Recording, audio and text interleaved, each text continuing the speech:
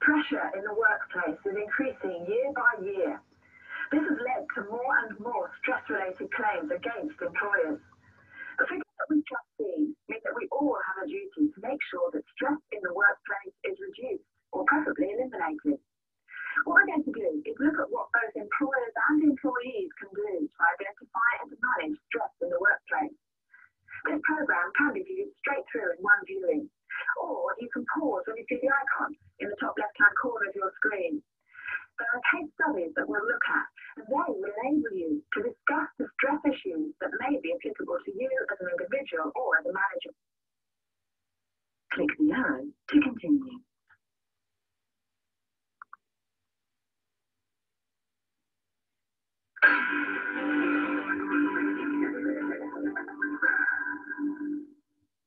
The Health and Safety at Work Act 1974 states that employers have a general duty to ensure, so far as is reasonably practicable, the health of their employees at work. This includes taking steps to make sure they do not suffer stress-related illness as a result of their work. Employees must take reasonable care of their own health and safety and that of others who may be affected by their acts or omissions.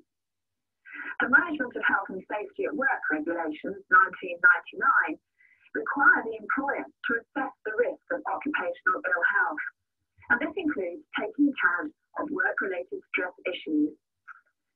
Other employment legislation, such as the Sex Discrimination Act, the Race Relations Act, and the Disability Discrimination Act, are all concerned with the fair treatment of people at work. Failure to comply with such legislation could place some people under further stress. So be aware that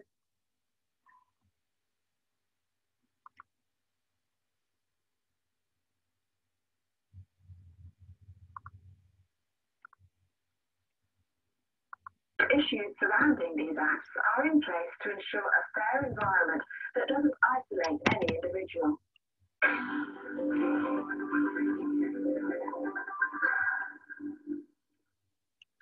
The perception of stress varies between individuals and consequently isn't easily identifiable.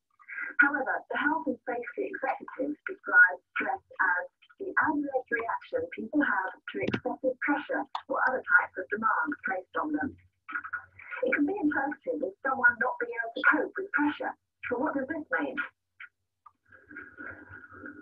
Stress can happen at any time and usually comes about when somebody's expectations are too high.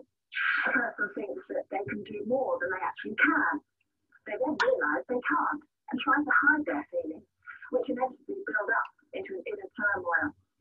It's possible their workload may be too heavy, but they don't recognise it themselves and may not be able to communicate their feelings. It may even be that the workload may be too little, and that they then become worried about their job prospects for the future. They may become stressed if there is a mismatch of a person to the task, which can be quite demanding on the individual, as too can overestimating the capability of an individual. Assumptions made without basis that work can generate stress. Before you go, can you just discuss a chance to say, I'm going to go. I might be able to do something at the same time. You're joking. There's absolutely no way we're going to do that. Organisational demands having an effect on the individual is an area where stress can develop.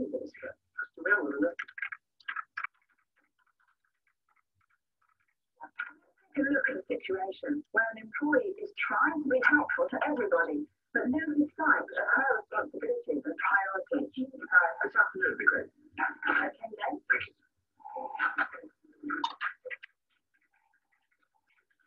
Sorry,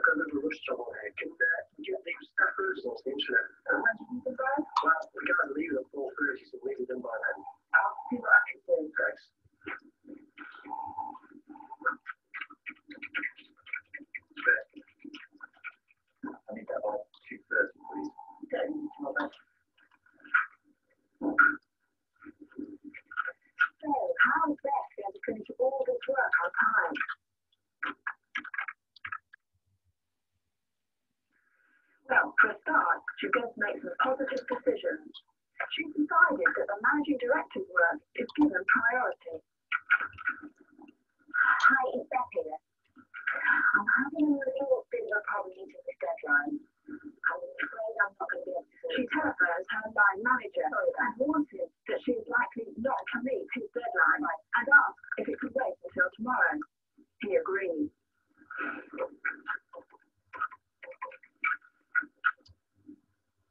Hi, Steve, it's Beth. I'm having a little bit of a problem meeting this deadline. She speaks to the warehouse manager and asks if his request can be delayed. While his reply is no. Okay, leave it with me. I'll see what I can do. Yeah, see you then. Yeah, bye-bye.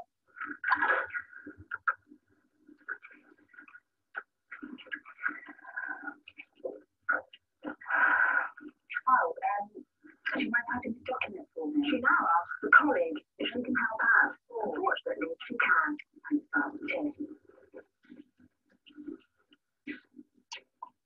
So, what are the lessons we've learned here?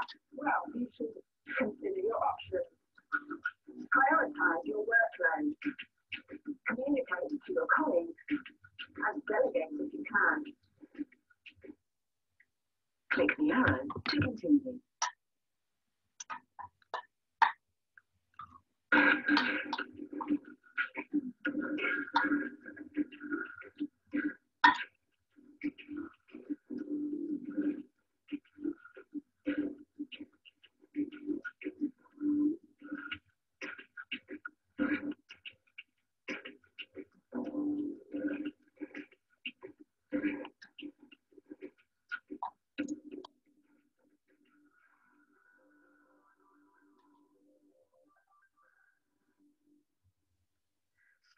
Anxiety and depression are all recognised conditions that could possibly affect anybody at any time, no one is excluded. The categories of people who can be affected are the individual, where stress can affect his or her health, which may impact on their work, and it can also extend into their family and social life. The workforce. Workforce stress has the ability to spread. Rumours, poor working practice and conditions could have the effect of a stressful environment being passed from one individual to another. This could lead to collective anxiety and a reduction in morale. The management group could be affected by more and more work and responsibility being placed directly on them. Stress in the workforce could mean replacement costs, possibly having to employ temporary staff, and having to make organisational and working practice changes. This could directly affect productivity and customer service. Finally, the organisation. The organisation itself may lose profits, business continuity, credibility, and receive bad publicity. Whilst it is the individuals themselves that actually suffer the health problems associated with stress, failing to recognise it and act upon it can affect the whole organisation.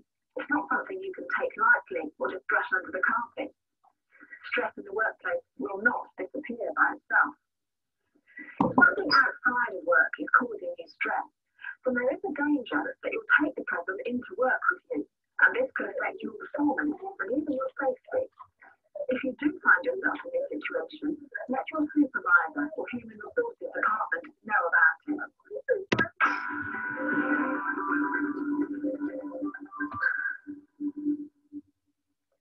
The Health and Safety Executive identifies 7 factors that you should address when tackling work-related stress. They are the culture of the organisation. Consider working hours, staff support, communication, consultation, and education. Ask yourself if you and your company carry out best practice in all of these areas. Then there's the demands you set yourself as a company and as an individual by setting difficult deadlines, unrealistic targets, and also by taking work home.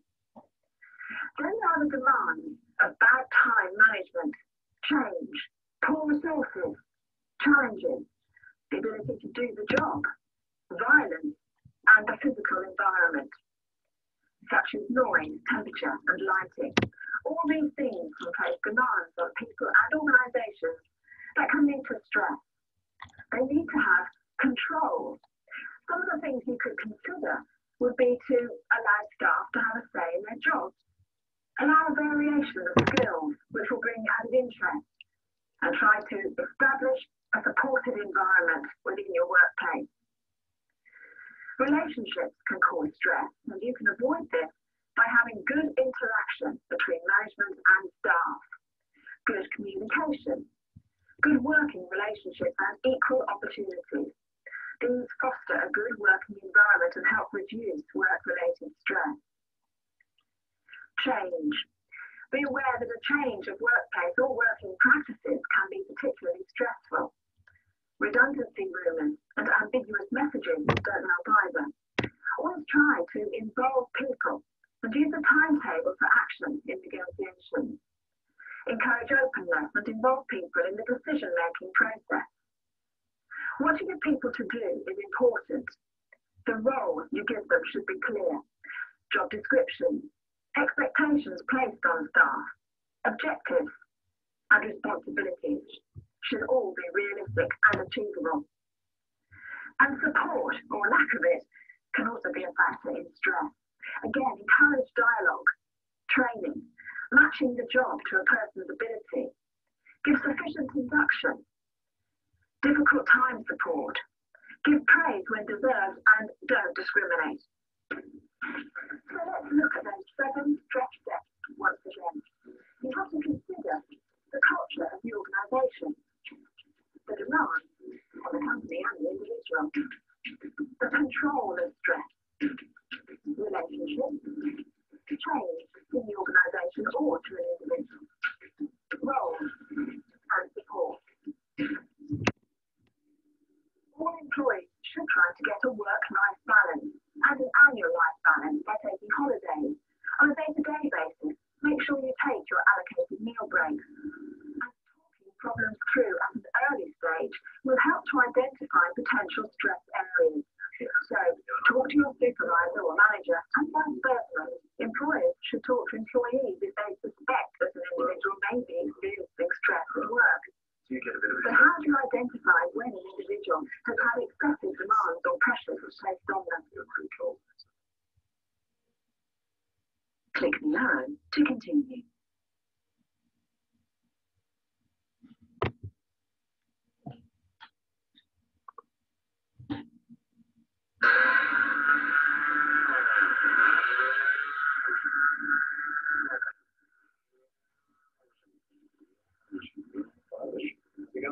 I'm alright.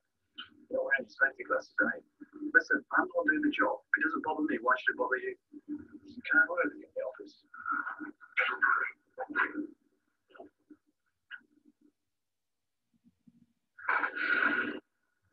What's up, Blake? It's policy to wear safety glasses. I expected more of you. You've been doing the job for years. Yeah, that's not the problem, isn't it? Same job, day in, day out, every year. It never changes. It's always the same. This isn't just about safety glasses, is it? You try doing the job then. Yeah, I have done, but we're not talking about me. I thought you really liked the work. You know it really well. I do, but there's not much to know. It seems to me you could do with a change. I tell you what, I've been looking at the way our quality control works recently. Your experience is just what I need. Do you fancy helping them out for a couple of weeks? I'll give it a go, but more on the production line? Yeah, well, it might be time to try that new trainee. What's his name? Joe. What do you think? I can do, but that's settled then. I tell you what, we'll give him one more day with you because there's no point in throwing him in at the deep end. And one more thing, make sure he and you wear safety glasses. Okay. So, what lessons have we learned from this experience? Well, firstly, you must stay in control. Diffuse the situation. Recognise there may be stress and take action. In fact, draw up an action plan if you think it's needed. The supervisor has also offered involvement and reached an agreement. The operative has had the sense to share his experience, and the situation has been defused, and this has bought time in order that a long-term solution can be found for the situation.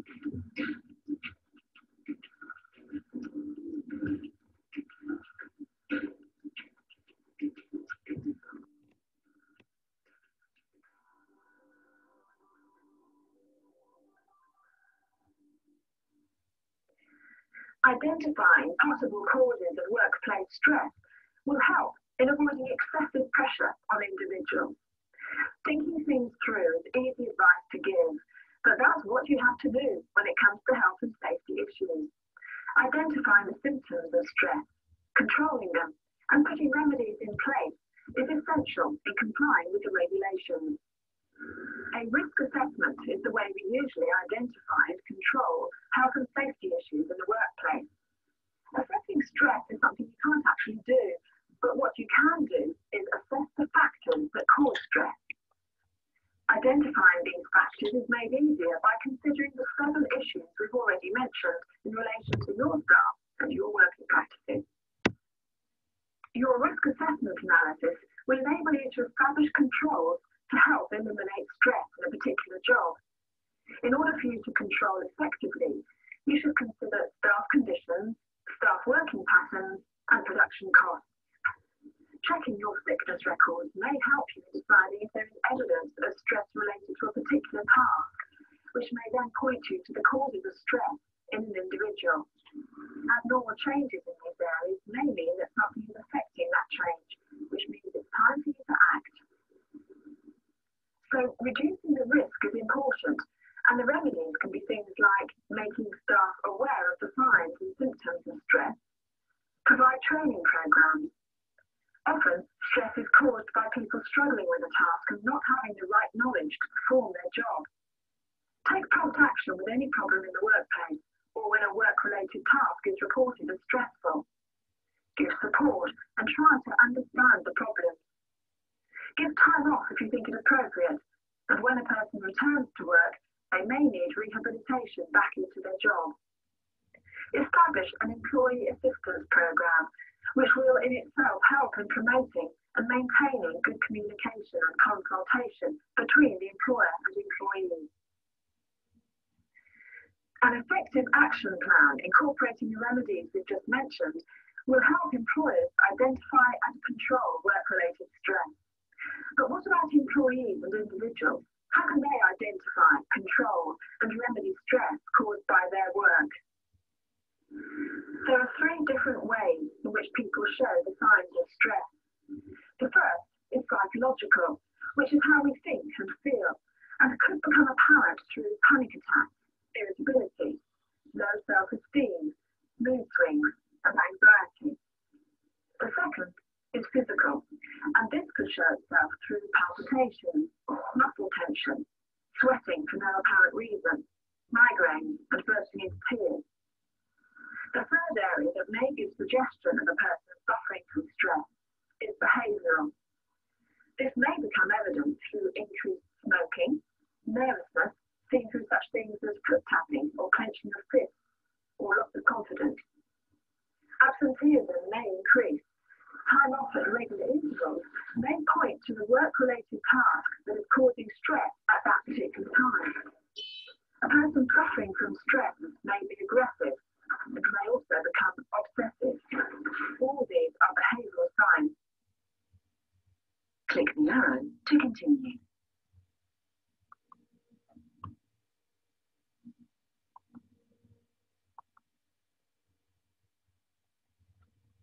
There's been an accident between junctions 5 and 6, and there's a tailback of 8 miles southbound. Avoid the area beforehand. What do you think happens next with both of these drivers?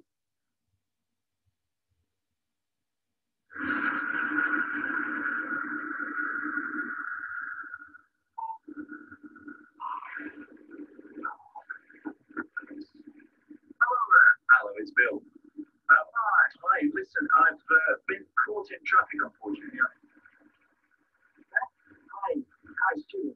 I'm stuck in a traffic jam. There's nothing I can do. I don't know how I'm going to do it. I don't know, do I?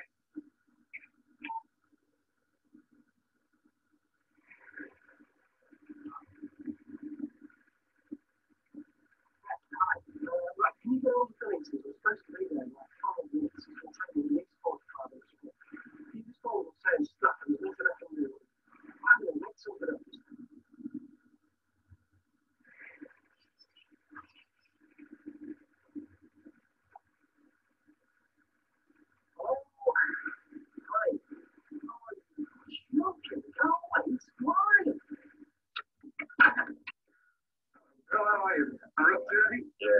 about that. Okay.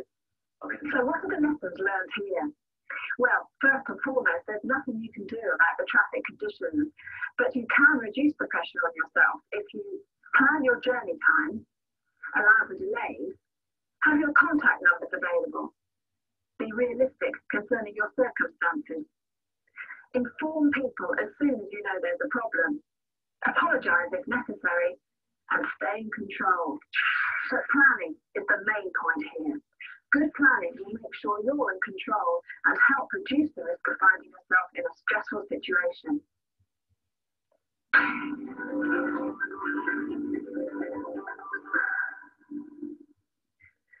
Stress management is all about avoidance. From a manager's point of view, you should assess the factors related to risk of stress that may be attached to any of your work-related tasks. You then need to take action, not only for the health of your employees, but also for legal, economic, and ethical reasons. To summarise, you must ensure that work-related tasks must not damage the health of employees. You must take action to address stress-related problems and give support to those who have suffered. Record your findings and the actions taken. From an employee's point of view, don't allow problems to build up. Communicate. Ask yourself if there are alternative ways of working to help avoid stress, and inform your supervisor or management if you think you're suffering from stress. Stress is something that should not be underestimated, and using stress as an excuse to have a couple of days off work is offensive to those people who really do suffer from stress. It's both management and employees' responsibility to help eliminate stressful working practices. Everybody should be confident and satisfied with the way they perform their day-to-day work. And the rewards for everybody are job satisfaction and security, increased productivity and profit. Together, you can work towards creating an environment that is stress-free and a safe place to work. Click the arrow to continue. You have now completed the course content. Please click the arrow to continue.